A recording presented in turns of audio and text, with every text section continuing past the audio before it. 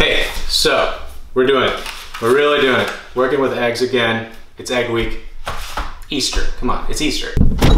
I'm gonna show you how to make deviled eggs in this video. Now, we're gonna bring back the name because usually you see deviled eggs that aren't spicy at all. When back then, when they're invented, they're meant to be spicy, which is why they're called deviled eggs.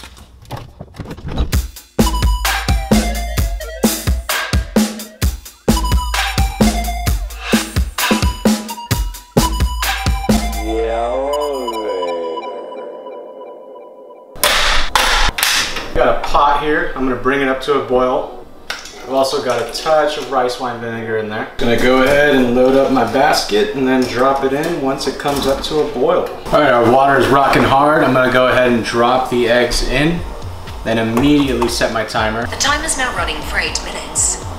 Now the amount of time that you put on your timer all depends on how you want your egg. I'll put the egg chart right here. So as you can see, each minute represents a different doneness on your egg. Now immediately once the timer's gone off, drop it into a bowl of ice water. We gotta stop that cooking as fast as possible so we can get the yolk where we want it to be. There we go. That's how you soft boil an egg. All right, eggs are all cooked off. What I like to do is just crack them on a flat surface and then give them a little roll, just like that. And just remove the shells. Pretty straightforward, right? I also have a little bowl of water where I could just kind of dip it into, and it makes the shells a little more easier to come off. There is our cooked egg. Go ahead and cut into one of these guys. That's how the yolk should look. It should be like a deep yellow. There should be no gray ring around. Always make sure to set your timer so your eggs come out perfect looking like this. Okay, all my eggs are cut in half, and now I'm just gonna remove the yolk from the inside and do my very best to keep the white intact. All right, now if we wanna be festive with this, we can go ahead and add this beet juice. All I did was took some Spiceology beet powder with some water, and I added a little bit of rice wine vinegar and some guajillo powder for flavor. This is gonna give it a very nice color and flavor actually. You don't have to do this step, but it's just really nice and festive, kind of fun. Okay, now the filling. Got the egg yolk in here.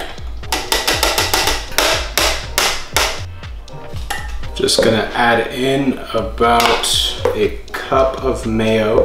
We want this to be kind of spicy, so we're gonna add about a quarter cup of Spiceology Jalapeño powder. Salt to taste, and just a splash of rice wine vinegar. Forgot the quarter cup of sour cream. Filling is ready to go to fill up these eggs. Oh man, that's a nice color. Yeah, these will probably get darker over time. If you leave them in a little longer than I did, it'll be a deeper, darker red. And also the flavor as well. It's like a little quick pickle. I'm just gonna take these and lay them all on a sheet tray with a paper towel just to sort of dry off all of this liquid. And then just do a little squeeze of that. Go ahead and add some Aleppo to garnish. A little bit of scallion.